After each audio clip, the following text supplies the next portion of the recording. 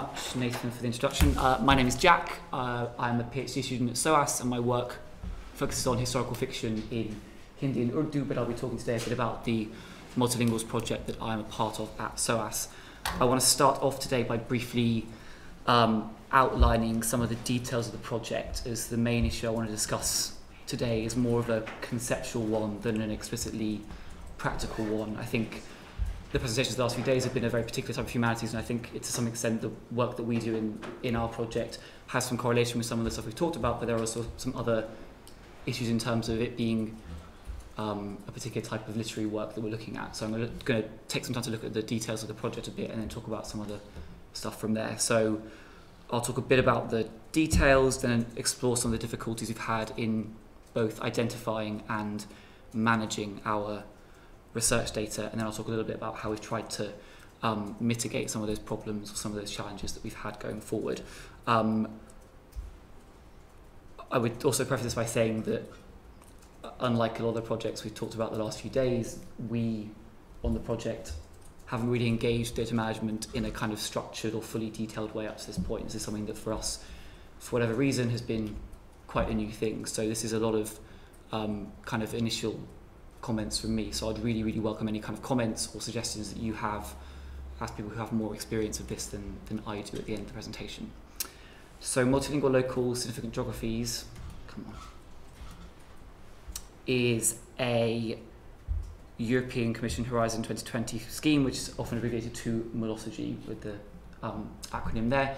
We haven't standardised the way to say that word, so say it however you like, and haven't decided yet. The project brings into question the status of world literature as a discipline and the dominance of hegemonic languages within it, such as French, English, and Spanish and German, by highlighting the multilingualism of and the many factors that contribute to regional and transnational literary fields. And I've been quoting here from the project description that we have on our website, and I've popped the URL just there as well so you can see it for yourself. In practice, the project revolves around 3 sites: North India, North Africa, and the Horn of Africa, that we're analysing both individually and under a comparative focus. And this emphasis on comparison is important, as to our knowledge there's been no direct link between North India, Morocco and Ethiopia in modern times. This will be a project about not about contact zones or connections, but rather about patterns and comparison. So unlike certain other methodologies within comparative literature, for example, which privilege comparison between a centre in the global north and a kind of periphery in the global south, this is a project that really focuses on kind of south-south or south-south-south comparison as its main methodology between regions that we feel have been previously under or uncompared. And the aim of the project is not to create universalising understandings of literature across the globe, as the discipline of world literature often does, but to make a significant intervention in or reshape the field of world literature and propose methodologies, training models and case studies that multilingual locals and multiple significant geographies are appropriate for the study of world literature. There are 9 of us on the project, including a project coordinator, and it's led by Francesca Orsini at SOAS, who also heads the North India case study on the project. So this centrality of comparison to our work throws up a number of problems when it comes to defining and working with our research data. This is the issue that I want to really kind of hone in on today and talk a bit more about. So there's a number of researchers that have identified this difficulty in delineating what constitutes humanities research data exactly, and I've popped a few quotations that I found from presentations made in an event in 2013 at the RDMF that kind of illustrate some of these difficulties and what these researchers saw in this field. The act of comparison that undergirds our project particularly complicates this a bit further, I think. And in the past year or so, we have come across a number of problems in asserting what constitutes our research data and what we're meant to do with it, either as a team or even individually. And as we might get from the kind of description I provided of the project, the data we're using are mainly examples of literary works, primarily from our 3 geographical and linguistic case studies, but the process of deciding which works of literature should be included for these comparisons is quite a challenge for a number of reasons. And primarily amongst these is the inevitable asymmetry of knowledge that comes with a group project like this. So we work on 3 distinct regions with at least 6 principal research languages, and this means we have a wonderful array of resources, as this slide, I hope, illustrates. We have translations of John Bunyan's Pilgrim's Progress into Urdu from the 1870s. We have a very modern Amharic literature from Ethiopia. We have Hindi historical fiction from the 1940s and Arabic children's stories from Egypt in the 1920s. You know, this is just some of the things we talked about in the last few months to try and kind of show you a picture of the languages and the genres that we're touching upon and the breadth of stuff that we're doing. But it's these kind of asymmetries in linguistic knowledge that kind of limit how we can engage with the other parts of the project, obviously. So my own research focuses on Hindi and Urdu, for example, within North India, and I studied Arabic and French before, so I have some ability to engage with the North Africa case study. But when it comes to the Horn of Africa case study with Oromo, Tigrinya and Amharic, I am woefully kind of unprepared or unable to engage these things at this point in time. So there is a real issue of kind of, as hard as I might try at the moment, linguistically I can't obviously take these things on board. And so I've popped also here, there we go, just the kind of main research language we work in, both European languages that obviously have different histories in these regions from the colonial period onwards, and also the kind of local national languages of the regions that we're looking at. So as you can see, it's quite a range of languages to work with a group of 8 researchers, basically. And the same limits, I suppose, also apply to contextual knowledge. So while all members of the case study have a kind of general understanding of the histories and structures of cultures in the regions we're talking about, there are obviously huge differences in our ability to engage in the contextual knowledge that underpins these things. So a prime example would be the colonial history of India, which is a 200-year process that ends in 47, compared to colonial history of Ethiopia, which was only occupied by a foreign power for 5 or 6 years in the 20th century, but had other kind of contacts and interactions with colonial powers, whether Italian or German or British, throughout the 19th and 20th century. So these things don't correlate, and in the project we're trying to bring together these languages and also these time periods and different kind of historical processes that are at play there. So we're looking not only at the pre-modern or pre-colonial work, which is something that Francesca's worked on in some length beforehand, but the colonial period as well, and the post-colonial decolonialism period as well. So we have this kind of not only linguistic matrix, but a kind of temporal and other contextual matrix to work with as well within that. I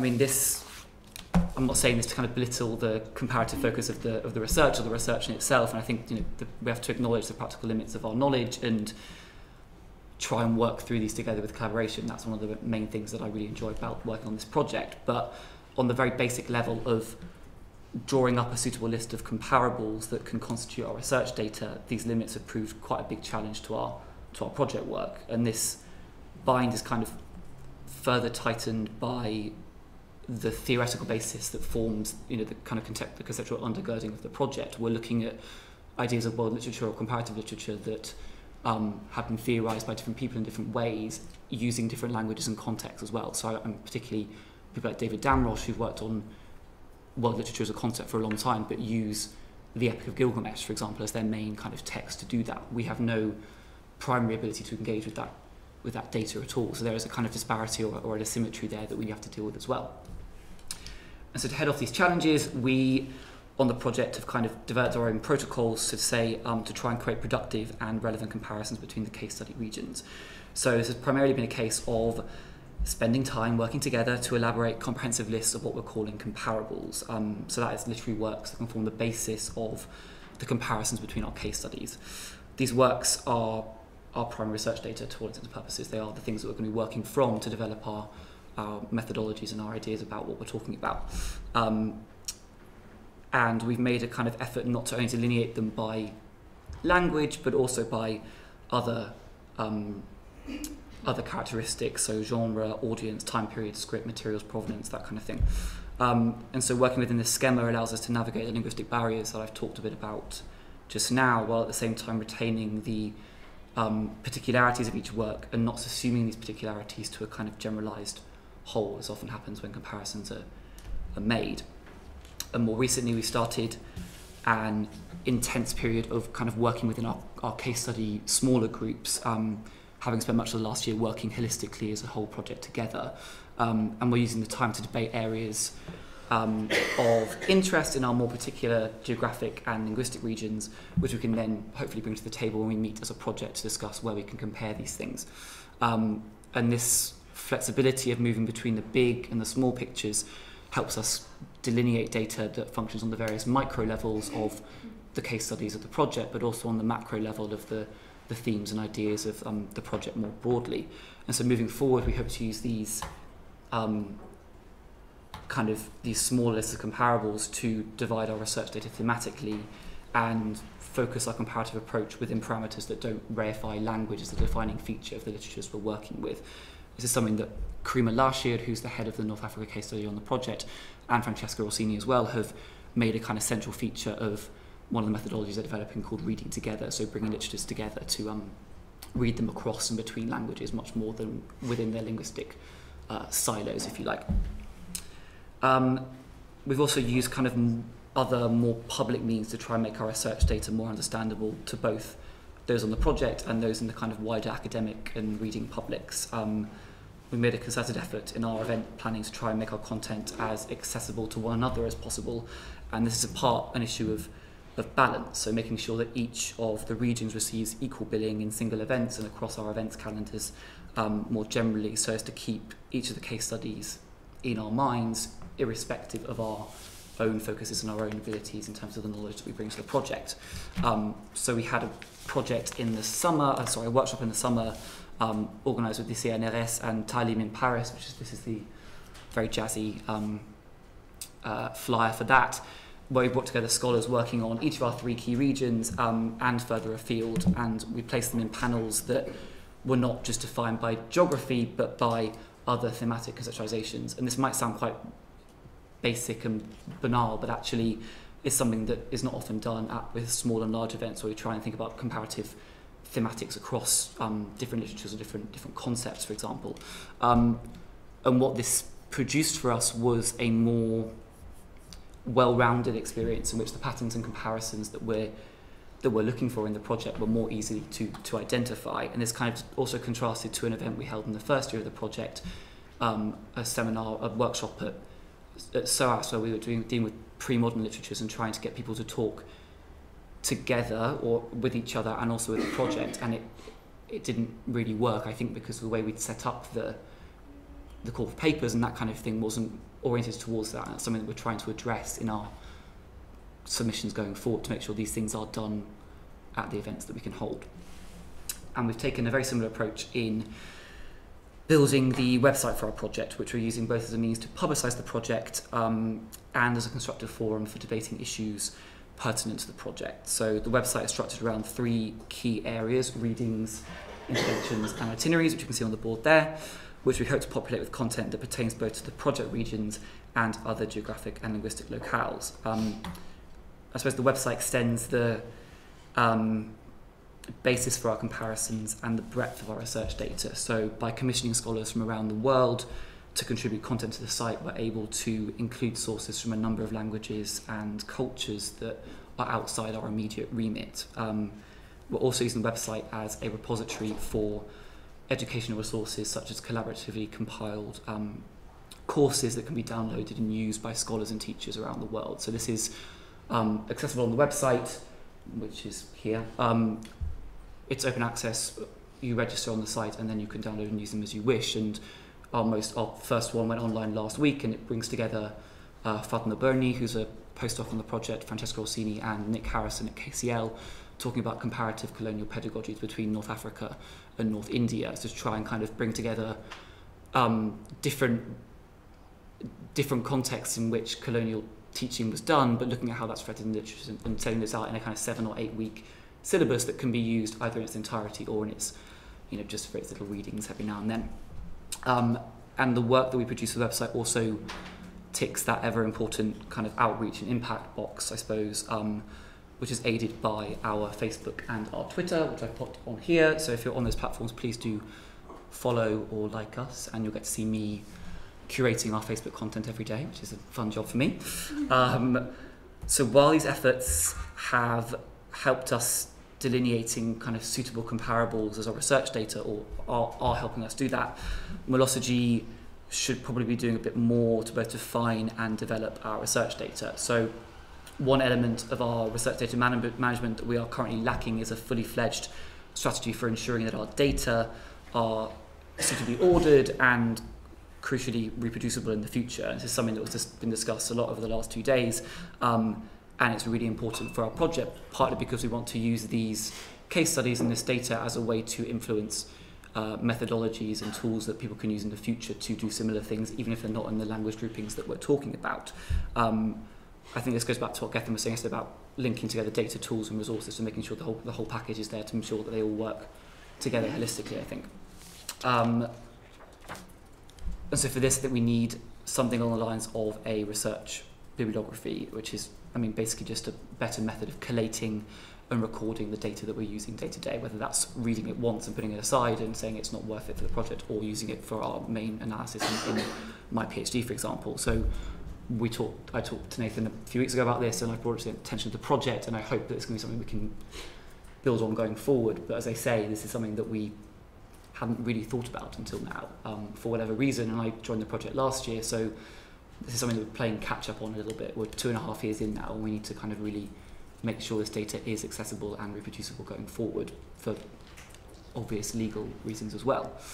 There are challenges to this, of course, and that's primarily because of the nature and typology of the sources that we're going to be using. So one is the variance in the kind of material structure of the sources and the data that we're relying on. So there are a number of us in the project that rely on the kind of modern format of the handy and durable book, but there are others that work on manuscripts or other kind of less hardy materials that are less accessible from somewhere like the UK or from the US. So ensuring that these are all properly indexed to standard criteria is a priority for us, particularly because a number of us are going on fieldwork either this year or next year. It's something we need to kind of really crack the whip on and make sure we have a way of standardising these things. And connected to this is a question of dissemination. So as work by Christine Nell Borgman has shown, there's something of a conundrum in the sharing of research data beyond an individual or project group, not least because of the constraints posed by copyright law in the case of more recent publications. And this varies on our project. Some of the work is going to be 19th century or before, some of it is going to be, as you saw, 2016. There are disparities there, there are different realms of copyright that we need to work with, both in the UK, within Europe, and the other geographies that we're looking at. So we need to find a way to provide adequate bibliographic and reference information to these resources that are subject to copyright constraints, while also making as much of an effort as we can to make these as accessible as possible to people who want to reuse these things in the future. And there's another kind of more technical issue there, of course, in terms of making sure this data is accessible in a physical sense in terms of reading and transliterating these things.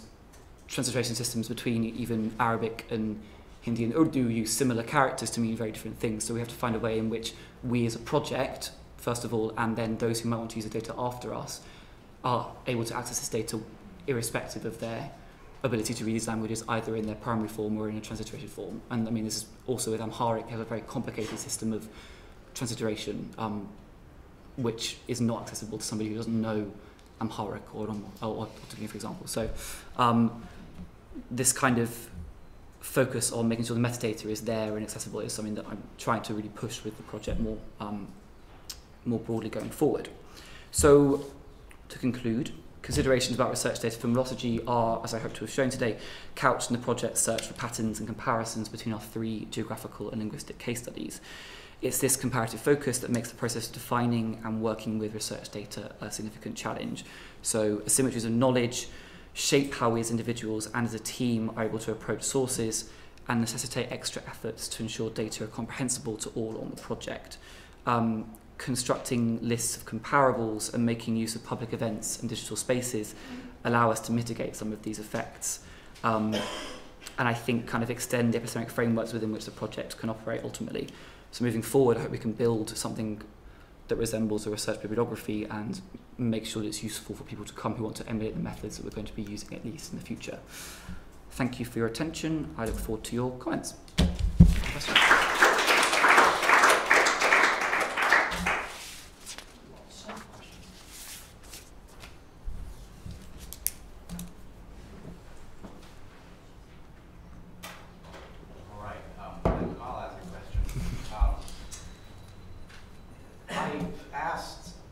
Explicitly in the kind of call for papers, for, if you like, for this event, people not talk about methodology of their research, but focus on data management.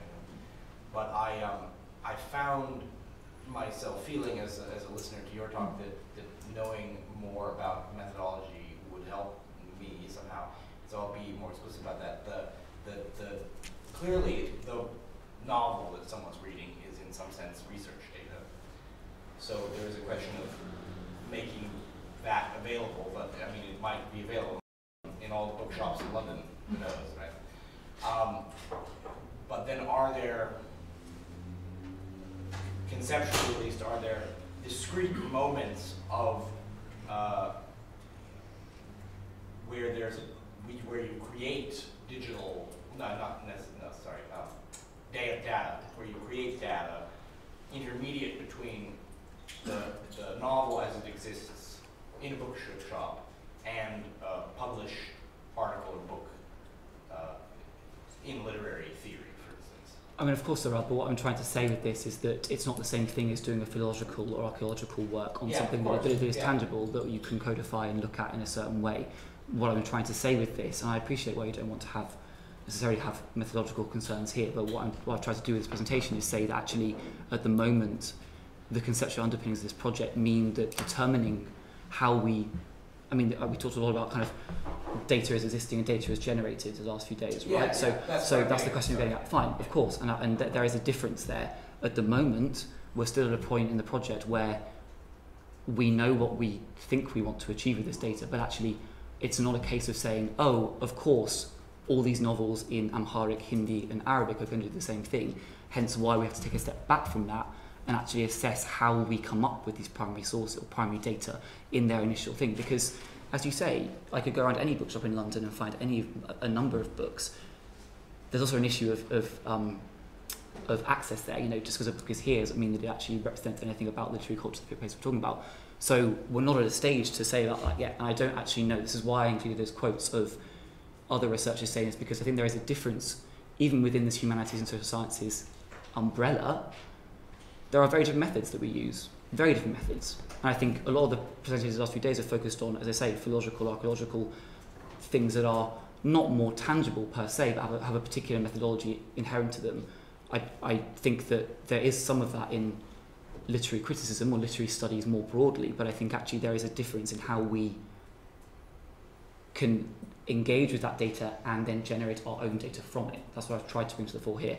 I don't know what form that generated data would be for us, frankly, because I don't know when I work on a text,